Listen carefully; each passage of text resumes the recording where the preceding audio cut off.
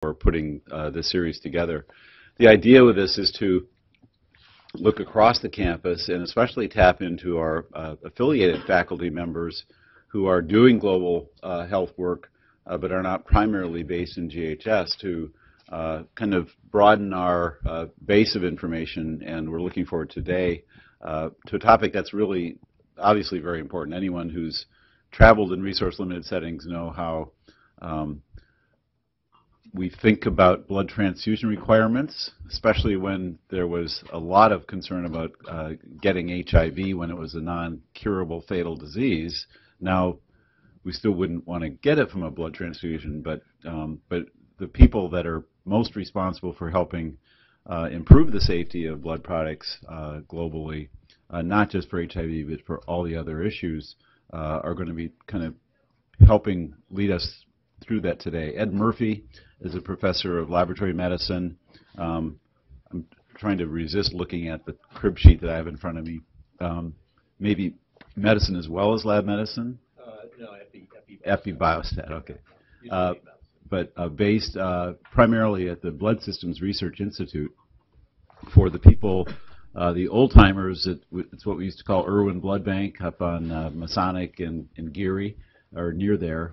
And Ed has conducted a variety of research projects, I think maybe especially lately in South Africa, but has worked, I first ran into Ed when you were still working in Jamaica as a cancer epidemiologist, I think at the time, in the early part of the epidemic. Liz Donegan, I think of, is still active, and I think she's still here with us, but has retired, is back at a small fraction, but has also been really important in thinking about blood safety globally as well as domestically. So Ed's going to start this off. I think the way we've been doing this is let them split the time. If you have questions as we go along, I think interrupt. If it gets to be too interrupted, we might kind of ask to slow it down so we can get both talks in the hour that we have. So Ed, you want to start this? And I think we're live streaming too, so think of the camera over there. Okay, thanks, Paul. And glad to see everybody, particularly a number of young faces, which will, bodes well for the future of global health. So, and as Paul said, it really is. I didn't start out as a blood banker. I actually met Liz a number of years ago when I first came to UCSF. But as Paul said, I'm trained as an internist and epidemiologist, and came into blood banking really from the side because it really is an excellent laboratory for any of you considering doing research, particularly epidemiological studies. So, and I hope today to tell you a little bit about what we're doing, particularly in South Africa. So with that, I'll get started. So my outline basically today, I'll be talking about describing some work that we're doing under the REDS research contracts. You don't need to know what that means, but just for information, it's Recipient Epidemiology and Donor Surveillance Project, which is funded by the NHLBI. So it's the blood division of the National Heart, Lung, and Blood Institute. I'll talk a little bit about that, not much at all, but I'll go directly then into some of our studies in South Africa, which concern obstetric blood transfusion, and also a study where we're giving early HIV treatment. And then a very brief mention of some work in multiple countries in Africa doing quality control on virologic testing. And then finally, I'm going to end up with several slides on a research training program that we're doing, which to help develop human capital in these countries where we're working. So back a little bit. So basically, moving to RED South Africa, this is a project that we began. The funding started in 2011, and just prior to that, we did a needs assessment to try to figure out what were the projects that were most important clinical research projects to the South African National Blood Service, which is our partner. And I'll show you some slides in a minute where we'll show you the reach of SANBUS. They collect blood for about 85% of the country, with the exception of the region around Cape Town. For political, historical reasons, Cape Town has decided to remain separate from the National Blood Supply, Organization. What we decided then to do, REDS has, in the U.S., has gone on for 20 years. I won't go into that. That's a whole nother topic. But it works well by building databases, because blood banks are very good because they collect computerized data on large numbers of people, which you can use for research studies. And then we're launching 3 clinical research projects, basically looking at the effect of HIV and obstetric blood transfusion, a study on HIV, HBV incidence and risk factors, and then a study on recruitment of low-risk blood donors. And then there are a number of sort of spin-off laboratory studies. The other advantage of blood banks is that you collect blood samples every time a person comes in, so that you have access to both data and biological specimens. So this is just an example of the it's actually an article that now is in submission. It's basically looking at the first 3 years of data, and I guess I can show you on the thing here, 3 years of data from the database that we built, and this allows you to see, just broadly speaking, and we look at first-time blood donors because they're more representative of the general population. Because a donor who's repeating, right, has been screened previously, so will have lower prevalence. So first-time blood donors have an overall HIV prevalence of 1%. Now, if you can believe it, the number in the U.S. is down in the 1 per 10,000 range. Okay, so basically 100 times larger prevalence of HIV in their first-time blood donors, and it increases with age, twice as high in females, and also much higher in the black population, as you all know from the yes. Yeah, yeah, yeah. They have similar types of recruitment methods. There's both self-selection and kind of active selection going on to select for healthier people. And one other thing they do is, if you kind of see at the numbers here, look at the huge numbers of under 20-year-olds. What their strategy basically at present to get low HIV risk people is to go into the high schools, okay, because that's where the lower risk people are. So, and they're trying also by doing that. I'm not going to talk today about the donor recruitment project, but there's an imbalance in that the blood donors are predominantly still, there's an imbalance where the white population, which is only 9 or 10% of the country, gives almost half of the blood supply. And so they're trying to work to fix that, basically. So, okay, move on here. And this just shows geographically where the HIV is distributed. It's not super informative in that basically it says that it's all over the place, with the exception of these pink areas are higher prevalence compared to the white areas, and the green area is lower prevalence. It just shows you that the high areas are Mpumalanga, KwaZulu-Natal, et cetera, which fits well with the national data. So the point of this is that you can use blood donor data to approximate national prevalence, albeit with a conversion factor to account for the selection bias that I talked about. The fact that probably the donors are something on the order of 5 times, 10 times lower prevalence, perhaps, maybe not quite that high. Okay, so the first clinical study I'll talk about is the transfusion and pregnancy study, and this is a study which SANBUS, the blood service, estimates that somewhere between 10 and 20% of their blood supply goes to obstetrics, which is really high. In this country, it's more like it's under 5%, 1 to 5%.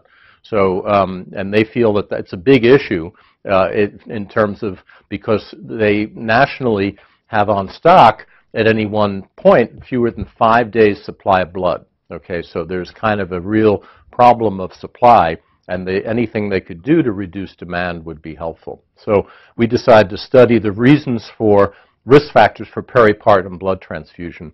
And so what we did is to design a really big case control study, which includes 1,200 cases which are transfused women and 2,400 non-transfused women, all of whom are in the peripartum period, in other words, within 48 hours of delivery, before and after delivery.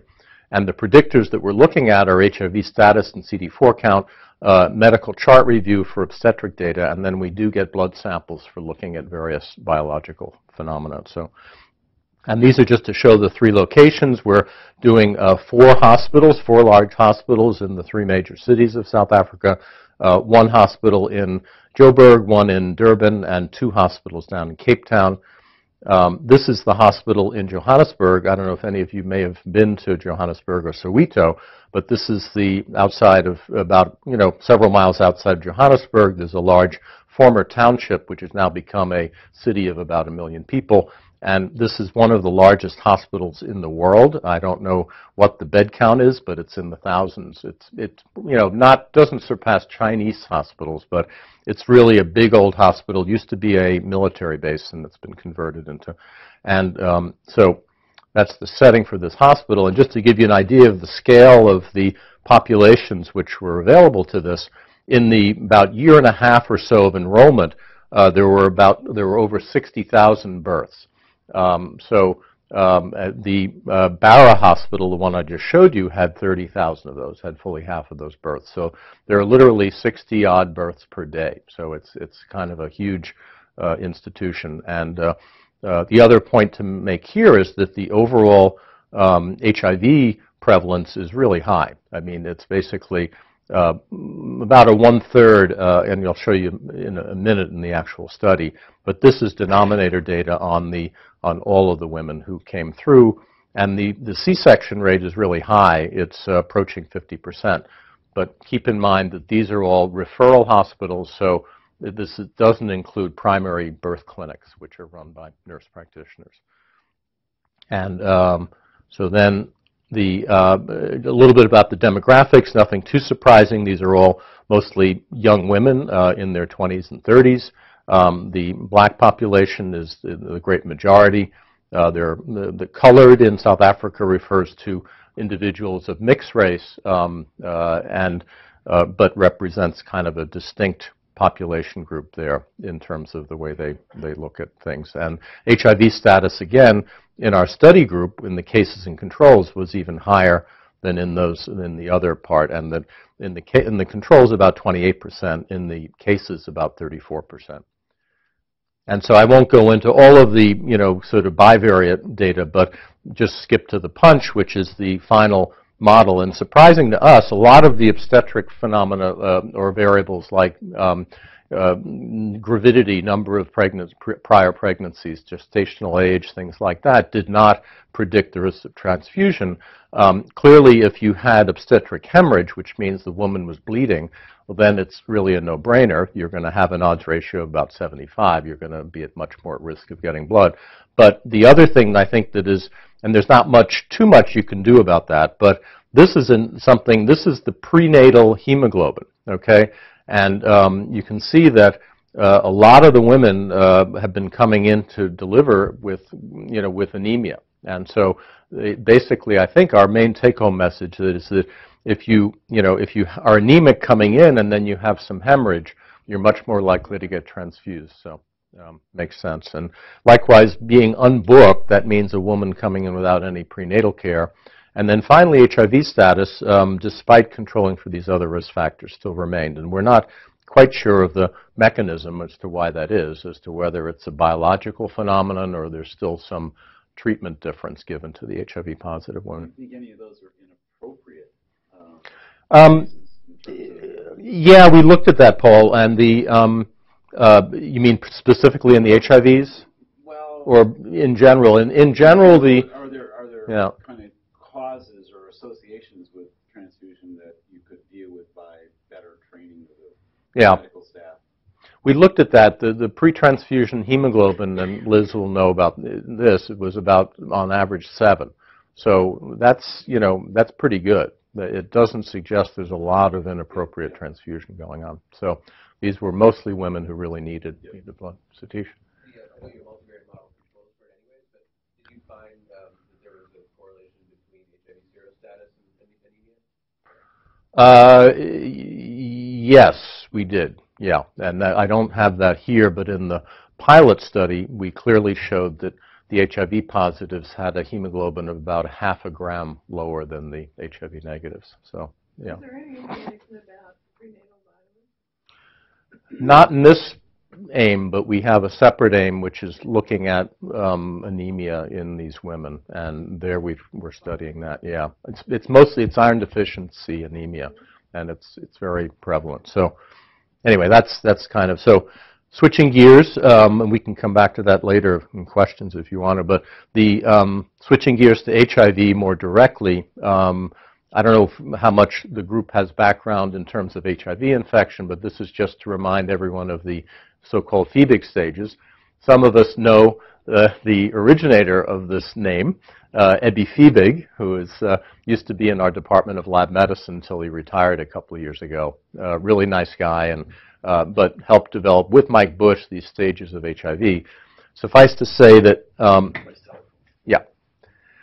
Phoebic stages 1 and 2 are the various early stages of HIV infection which happen before you develop antibodies. So you just have RNA or virus. And then as soon as you develop antibody, you go into these other stages which have to do with what kind of antibody that you have. So all you need to know is that Phoebic, as the numbers go up, it gets later in the stage of HIV infection, okay, because your viral load goes up when your antibody develops, essentially. Now, because the South African Blood Bank does really sophisticated testing for HIV, they do both standard serology or antibody tests, and they do nucleic acid testing, which is a test for RNA. And they do those both in parallel on every donation. So that means that you can detect individuals who are, on the one hand, only RNA positive and don't have antibodies. So that means they're in Phoebic 1 or 2. They're very early in the first 2-3 weeks of infection, and that's these cases here. Why is that important? It's because these people, if you didn't do the nucleic acid testing, they'd be missed, right? They're only coming up on the RNA test. In addition, these are people that are very, very early in HIV infection. And then there's elite controllers, which are people who have antibody but don't have any virus or undetectable virus offhand. And that's another group of interest to the HIV world for studying. So anyway, that's the setting for what we're doing. We set up a study called MATHS, where you have the monitoring and acute treatment of HIV study, basically looking at Phoebic stage, seeing about the HIV reservoir, and then just showing that we can try to get these individuals very early in HIV into treatment.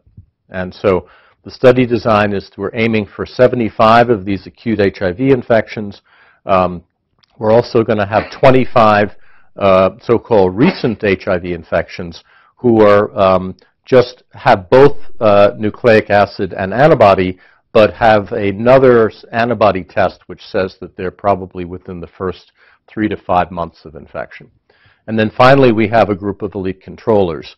And the first two groups, we're going to start them and have started them on treatment very rapidly. So we get them in, get them on treatment, and then we're going to follow them for 2 years. And these are individuals, the acute HIVs, whom we think may be eligible for HIV cure studies later. They may be actually able to be cured with some further intensification of treatment. There's a bunch of measurements. These subjects come in a lot, so it's a very burdensome study. This is, about, whatever, 13, 14 visits over the 2 years for the acutes. This is our enrollment so far. We are running at about 75%. That's what this yellow line is. This would be our target enrollment here. We're a little bit below what we had initially projected, but it's going okay. And we've currently enrolled about a third of our targeted acutes.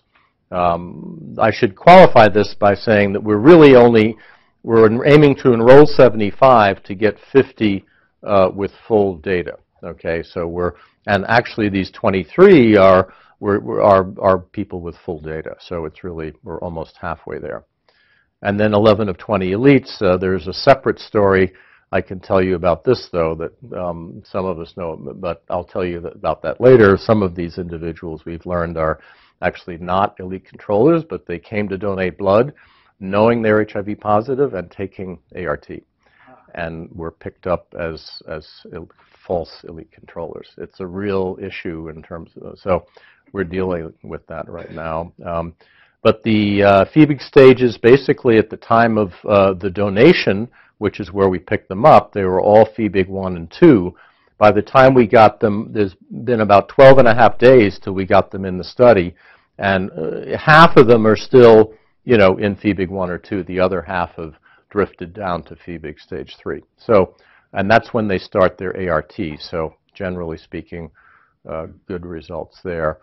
This just shows you there the HIV viral loads on the cases. We get a good rapid decline in viral load and good suppression. We've had a couple of people who have had some blips coming up, but you know, due to various reasons, but mostly those have been able to have been addressed. This is the CD4 data, shows sort of the opposite. Some of them, one gentleman came in with a CD4 count of only 150, even though he was a hyperacute infection, and actually, you know, but everyone's CD4 count comes up when they go on therapy. So that's kind of the HIV study. Then shifting gears very quickly to our quality control study. This is something we're doing in collaboration with Dr. Cyria Leperche in Paris. She's at the French Blood Transfusion Agency. And my colleague Evan Block, who was an alumni of the master's program but has now moved on to Johns Hopkins. We've studied a total of, I forget how many, 30-odd countries now between two different studies. The study design is pretty simple. We sign up laboratories at the blood banks in all these countries. Dr. Leperche makes a blinded panel of 25 samples which contain some HIVs, some Hep Bs, some Hep Cs, and some negatives. And they're all blinded, so they don't know what it is. And then she sends it out, and the blood banks test the panel, and they send the results back to us in San Francisco, and we analyze the data. And the results are a little bit disturbing in that this is the results for HIV sensitivity.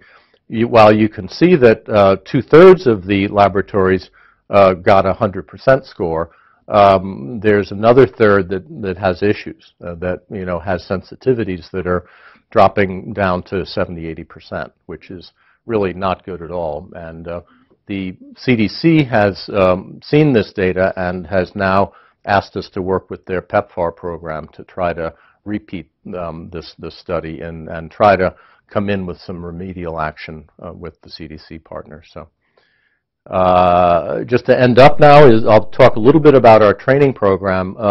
I think many of you have known about, or have heard about the Ticker program here at UCSF, which was started by Steve Hulley a number of years ago.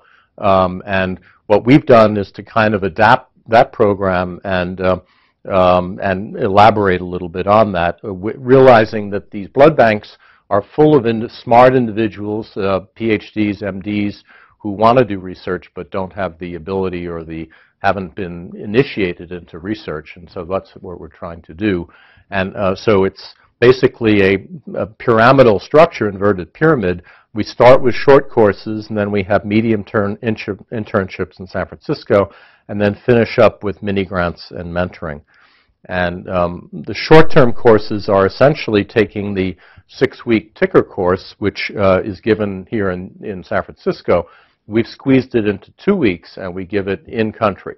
So basically, individuals, the aim is to provide a state-of-the-art review of blood bank research, and also, but mainly to give them epidemiologic protocol design ability. And the target audience is, as I said, young MDs, PhDs working in the blood transfusion area. And we try to get a buy-in from the senior management that they will be able to do research once they finish this training. The curriculum consists of morning lectures, which this follows pretty much the 6-week course squeezed into 2 weeks.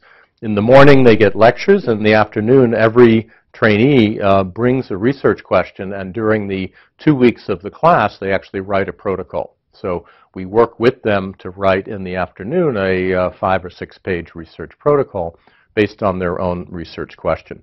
So it's really a fun thing. I really enjoy doing that, and we've had, it's been going now about 10 years, a little over 10 years, 10, 12 years now. We've had a total of 21 courses, I think, and over 200 alumni of this short course. So it's, and you know, as you can see, there's been a wide variety. We started out in Latin America, our colleagues down in Brazil, but more recently we've been focusing on South Africa, and also you see Paris, France in here. Now we don't think that Paris has a problem, but that's for Francophone Africa. It's easier to do things in Paris because all of the flight connections sort of go through there. So the course in Paris is for Francophone African trainees. And then medium-term internships are here in San Francisco. We bring people here for 6-week trainings, and a number of them, they may do the ticker course, or they, in George Rutherford's, the ITAPS manuscript writing course, a number of them do that, or take some of the courses in the epidemiology department. So, and then they also spend the afternoon working with us, or you know, what the off days working over at the at BSRI with us. And then finally, the other one last part of it is when we on good years when we have money left over, we give out mini grants, which are done through kind of just a regular process of offering small grants based on their protocol and their curriculum vitae. So as I said, we've had 21 short courses, 236 trainees. We've had 15 trainees come for the medium-term training in San Francisco. We've given out 26 mini grants, and I think, to me, the real metric is that there have been about 80 publications co-authored by the alumni of this training course, which I think is the real, and the enthusiasm that's generated, I think, is the hard thing is to keep up with the demand of ongoing mentoring, because when the kind of the number grows, having a couple of us here in San Francisco is hard to keep on top of that. And we've had a couple of people who've gone on to get grants, which is really the final goal. So I think just finally saying that we're, after 5 years, this partnership with South Africa has launched several high-impact HIV studies, and is really, on track to be successful, and has built sort of a model for what we'd like to do in this kind of research. And the other priority is building human capital that I talked about sort of towards the end, and we want to keep doing this. Funding for that training program has been challenging. We've put it together. We actually had a grant from CFAR. We've had grants from some of the transfusion societies, et cetera. But we're now trying to get a Fogarty grant to fund this. So, and then finally, the other thing that's gratifying is that SANBUS, the blood service, South African National Blood Service, has just announced that they are planning to develop their own R&D institute, which essentially will be their own sort of research, with several of the people that we've trained are now going to be the nidus for this new research institute. So it's kind of a cool thing that they can start to get their own funding. So just to end up with acknowledgments of my colleagues here at UCSF, particularly also Willie McFarland, who helped develop the short course with me back when we started off in Brazil, a number of people at the South African National Blood Service, and then, of course, our funding from the NHLBI for the RED study. So with that, I will end up, and maybe any other questions that you have before we move on to Liz. In the meantime, we can show some nice pictures.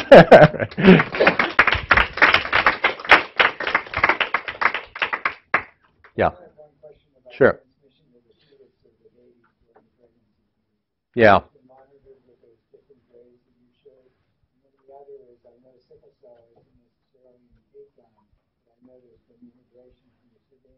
Yeah.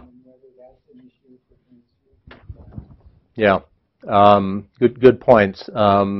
we did build in some follow-up of the babies to the case control study, but we are having challenges in doing that because most of the women are not based at these hospitals. They're referrals, so they go back out to their community clinics, and we've had trouble pulling together the data. We're going to try and show something about that, but it's not active follow-up. It's just seeing what data we can gather from the system. But the other thing I didn't show, though, is that we did gather data on the rollout of HIV therapy for these women. And whereas when we did our pilot study, the coverage was maybe 70% or so, it's now well above 90% coverage. So they are doing really well after, we all know the bad years in South Africa when the president was a denier of HIV. Now they've really turned the corner and are doing very much on that. And then the other question was sickle cell. Yeah, again, not much, but yes, with the growing immigrant population, they are seeing more of that. I wouldn't say that it constitutes a big portion of the blood supply, blood usage at this point, though. Yeah. I just wondered, this might be an excellent place for some of the master's or PhD students to do research projects. Have you had any experience with? We've had a couple, yeah, through Evan Block, who is now moved on, unfortunately, to Johns Hopkins, that other place on the East Coast. But Evan is an alumni of the master's program, and he sponsored a couple of interns who have been through South Africa and also to some of our Francophone countries. So yeah, it is an opportunity for any of you wanting to work with us, either in San Francisco or potentially in South Africa. We have to be a little careful. The blood bank, they're a little thin on mentorship because the people they're all operational, busy people. So we have to be a little careful there. But okay, great. Thanks, Liz. Whoops.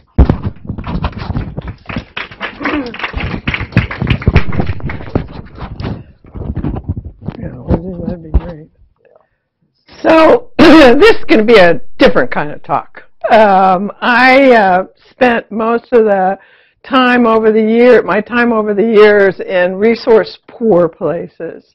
I'm a board-certified anatomic and clinical pathologist, but I'm also an anesthesiologist. So how do I get this? Oh, yeah.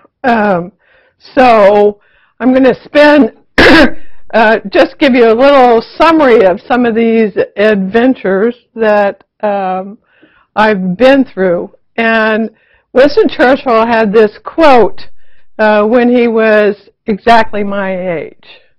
The longer backward you can look, the further forward you can see. And I'm hoping this will give you some enthusiasm for some of these types of projects. I began my experiences overseas in the Navy's Tropical Medicine School in Panama City, Panama, where we had lectures at the Gorgas Institute, followed by seeing patients in the San Jose University Hospital in Panama. Then we all attended jungle school in the real College of the Americas in Cologne, where the military trained South American military in jungle warfare. And then we had field clinics in the mountains of Panama, the refugee camps in Guatemala during the war, and the jungle in the Darien, and then clinics along the Yavari, which is a tributary of the Amazon. This is Gorgas Institute. There was a pathologist there named Dr. Johnson. The Navy trained 7 doctors 4 times a year in tropical medicine in Panama. Dr. Johnson was a pathologist. He taught us to recognize cutaneous leishmaniasis, which is fairly common there. This little girl has cutaneous leishmaniasis, as does this young woman. We did skin scrapings and then Giemsa stains to identify the amastigotes. And Dr. Johnson taught us how to use reduvid bugs to bleed people with Chagas disease in the mountains of Panama to see if they still were actively infected. At that time, there were no EIA tests for Chagas disease that the blood banks now have. When we went to jungle school, I was the only woman in the class, and I was assured that these boa constrictors were not a problem. They showed us the flora and fauna of the jungle. I was a little bit reluctant, but took the snake and was totally unprepared for the squeeze that it gives you. But you can see Dr. Johnson over there in the corner, who was my first laboratory mentor. They gave us a pack of survival cards because they sometimes would drop us off by helicopter and not be able to pick us back up. So they were always a little bit afraid we'd be left in the jungle and left to our own resources, which were very minimal. These cards were from Vietnam. They told us what we could eat, what we couldn't eat, how to get water, what to do, until somebody found us. And their one rule was, you know, if you get lost in the jungle, just look for a river and follow the river. You will eventually get somewhere. So thank God that never happened. They also taught us how to, for a girl from California, it was just great. They taught us how to use compasses, how to do an azimuth. They taught us how to rappel, how to be extracted from a helicopter on a rope and take patients with us. And then at the end of the course, they dumped us in the jungle and said, you know what, we'll meet you down the Chagas River and pick you, you can spend the night in the jungle, and then we'll take you through the Panama Canal in a gunboat. This is Panama. You can see Panama City, and College of the Americas was up there by Cologne, and then we did clinics in the mountains of Panama, which is where the Chagas disease was, and down here in the jungle in the Darien, which was right next to Colombia. A lot of the trips were by open helicopter over the jungle, which was lots of fun because your legs could hang out the side of the helicopter. You just hoped you didn't fall out. This was one of the clinics up in the mountains of Panama with Guayme Indians. We had clinics. We could do very little. There was no laboratory testing.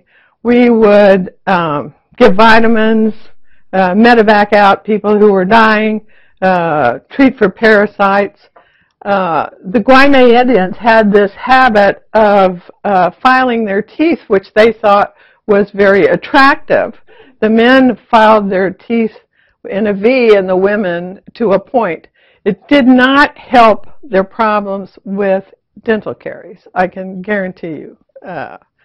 When we went to the mountains of Guatemala, we were up in the northwest in Neiva. There was a war in Guatemala. We stayed at the Guatemalan military camp and then bussed out to the refugee camps where hundreds of people would line up to see us every day. They were in very poor condition. Many of them were malnourished and very poor. This was one of the Guatemalan rebels who had come down to the refugee camp. You can see that they're malnourished and have very little. This was a child we saw with an eye infection. This girl had bilateral infections of the eye and Candida in her mouth. This young child was malnourished, and we medevaced him down to Guatemala City, but he did not survive. This little girl had mixed staph and scabies infections, which were rampant in the camp. I had the opportunity of getting scabies twice while I was there. I was a pathologist. We had one pediatrician, 4 family practitioners and a dermatologist in the group. So my services were not particularly helpful in these clinics.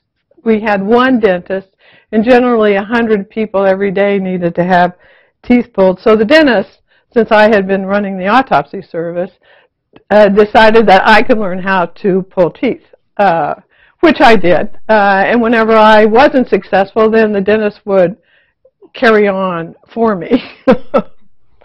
Several years after that, I ended up, as a result of the tropical medicine training in Indonesia, and in a mine down here in Timika, which is in Irian Jaya. It's now called Papua. It's the Indonesian half of that island. There is a mine there called Gasberg Mine. They strip mine there. It's in 14,000 feet in a tropical glacier. They hire 16,000 miners, and they have the largest gold reserves in the world. The 16,000 miners are generally unaccompanied. So they live in dorms by themselves. Their families cannot come. This is Sabagapura, which is the town that the mine built for employees and their families. I was working down in the lowlands in Timika, where there was a huge amount of malaria, but there were 600 sex workers that were living and working in Timika or outside of the town. This is Nurlan Silatanga. She had graduated medical school, and in Indonesia you have to work for the government for 2 years if you want to practice medicine in the country. So Nurlan was doing her community service and working for malaria control at the mine down in Timika. So we decided that we would open a clinic for sex workers in the community hospital. This is the emergency room in that community hospital. As you can see, they had nothing. They had an oxygen tank, but that was pretty much it. There was a building, a store building behind the Puskesmas that when we first got there just had bags of rice and mice in there. We cleaned it out, turned it into a clinic. These men are the drivers for the mine, and that's one of the sex workers behind there. This was the first room in our clinic. We take blood pressure. There were no OBGYNs in this town at the time, so not only did we see sex workers, but the women would come in for counseling and birth control. And they called it the reproduction clinic so that there wouldn't be a stigma for the working women. This is Rima. She had been a sex worker but became the nursing assistant in our clinic. And Julia, who was the nurse practitioner who did the counseling and the treatment of the women who came to the clinic. One of the things about 85% of the people in Indonesia are Muslim.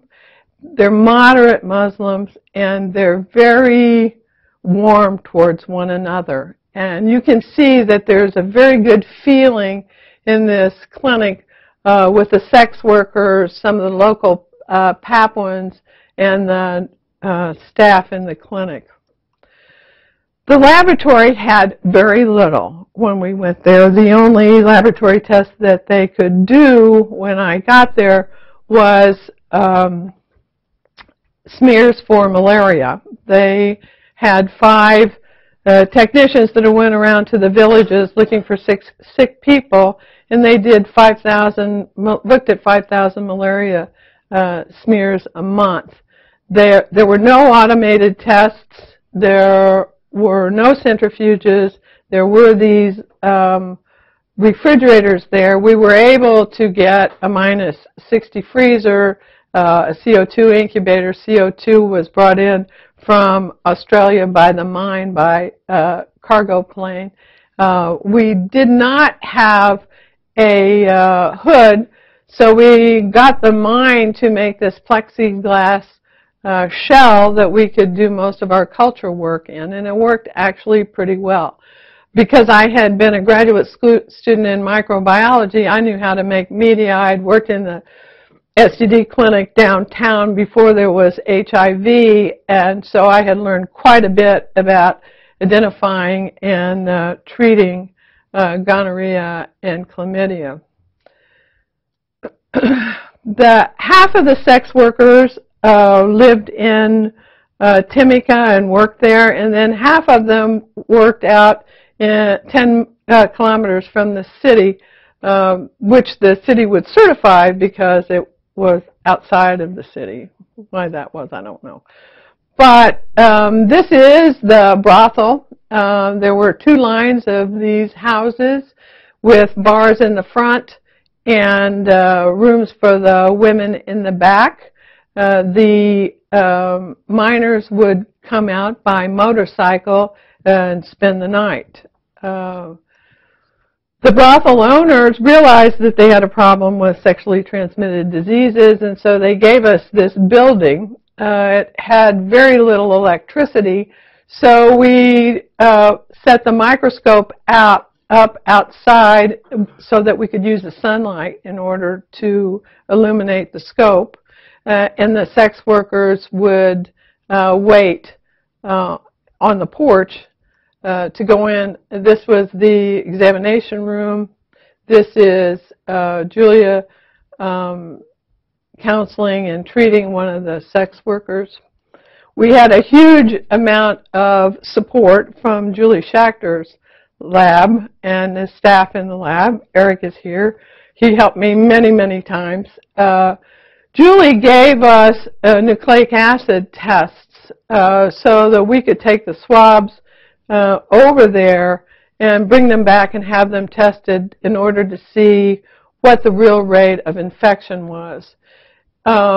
We were doing cultures and direct smears locally, which was the best that we would be able to do under the circumstances. You can see that for first visits of the sex workers, 30% of them had gonorrhea and almost 40% of them had chlamydia by nucleic acid testing.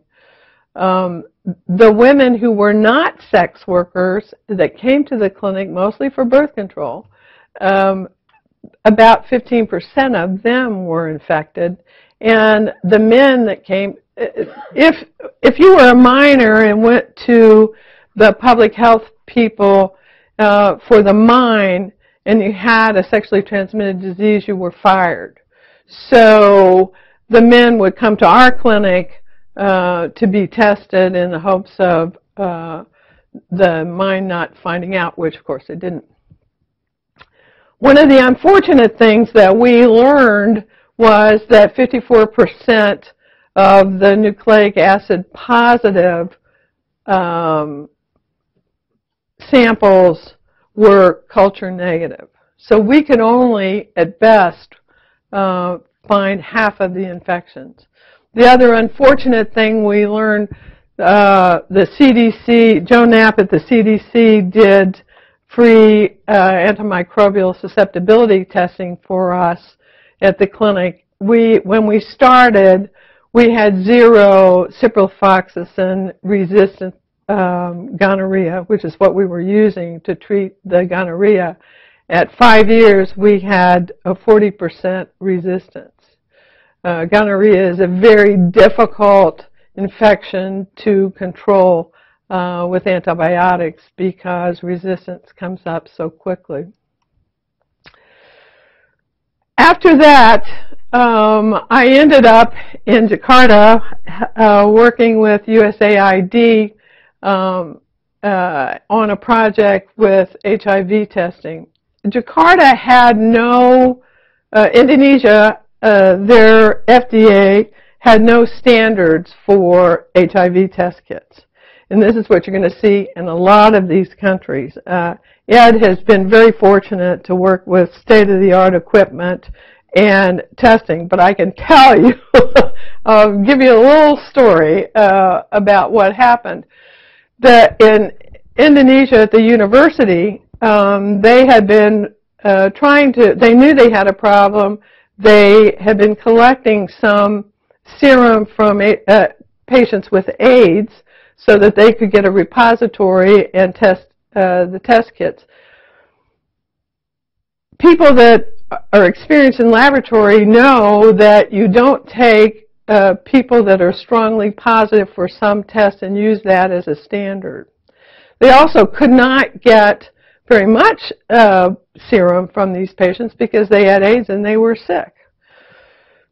I fortunately had been running the blood bank at UCSF, and I said, well, you know, not a problem. Let's just go to the blood bank. I'd met the people at the Red Cross blood bank years before because the embassy had asked me to go over and see what the situation was with the blood bank.